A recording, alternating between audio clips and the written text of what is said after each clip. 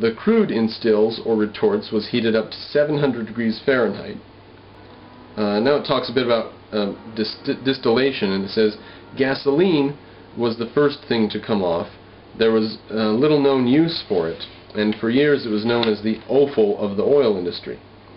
Then came naphtha, benzene, runs of kerosene, lubricating oils, and paraffin, and finally there were left tars and residues. Stills were scattered all over. Samuel Van Sickle recalled that he first became interested in oil while living in Jersey City. On the flats around the city were dozens of small stills. Noxious fumes floated into the city. Quote, almost every day there was an explosion somewhere from the gases. End quote. You want to go back to the good old days when things were safe, and there wasn't all this technology and industry and stuff around us. You know, you ask me, we're living in the good old days. This is the good old days right now. This is the golden era. Finally, the city's Common Council ordered a stop to the refining, and Van Sickle came to Titusville. At first, the refining process was so inefficient that there was only a 55% yield of kerosene from crude, but this could easily be increased to 65% by mixing in some naphtha or gasoline. The user of such adulterated kerosene stood a good chance of being burned by an explosion. It's more explosive but more efficient.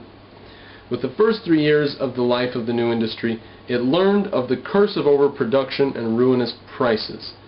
Now, overproduction in the early years of an industry is just everybody who rushes in there has to realize they're going to make it or break it in here. You've got 100 producers. 5 of them are needed, 95 aren't. Everybody who goes in and tries knows that. So you can't cry for the people who overproduce. They get stuck with a commodity that's worth nothing.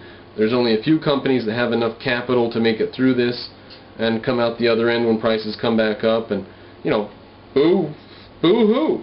So 95% of the companies go broke. Every company that was opened voluntarily.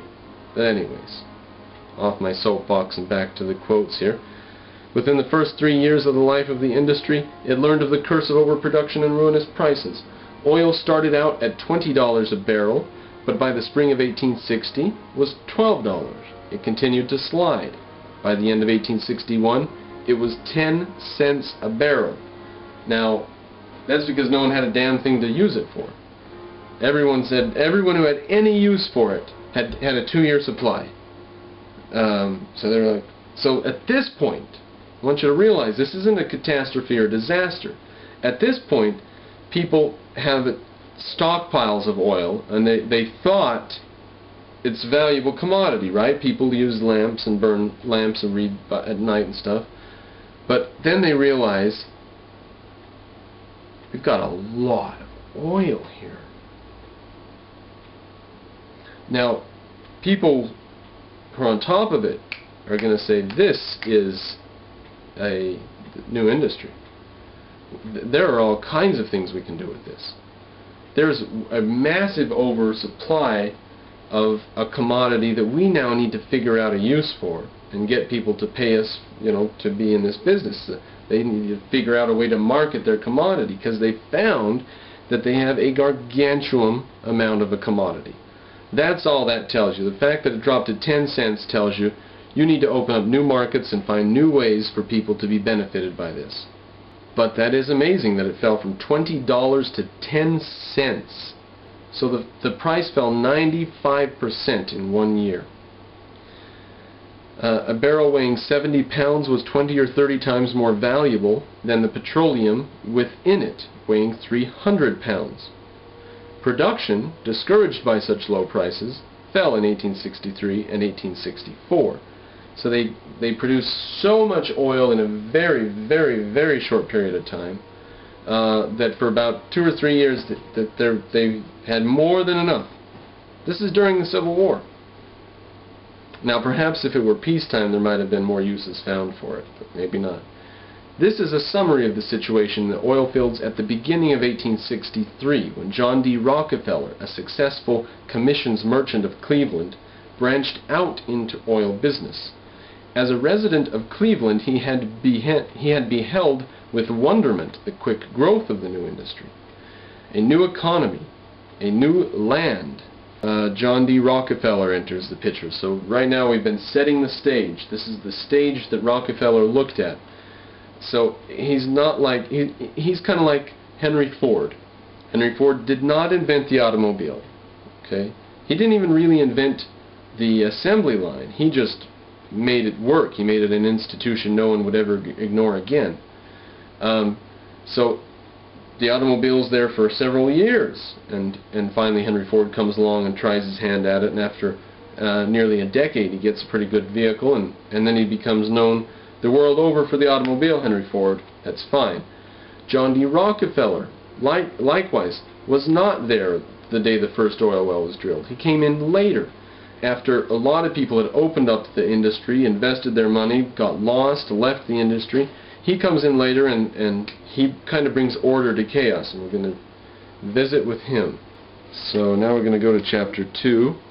We're on page 19. So Rockefeller was born in Richford, New York, July 8, 1839, during the administration of Martin Van Buren. That's all we need from that page. Just to get that fact, I mean, it's dry biographical facts that ought to be included, hadn't it? When Rockefeller was 8, his father took him to the great city of Syracuse, where he saw the iron monsters moving on tracks and belching forth steam, and he observed the hustle and bustle of the metropolis of 20,000 souls. From that day stemmed his desire to belong to the city rather than the country.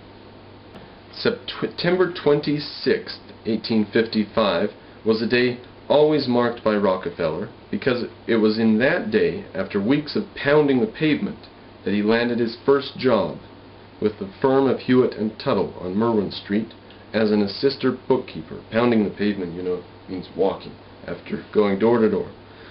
No pay was mentioned, but in January he was paid $50 for 3 months' work and was then put on a salary of $300 a year.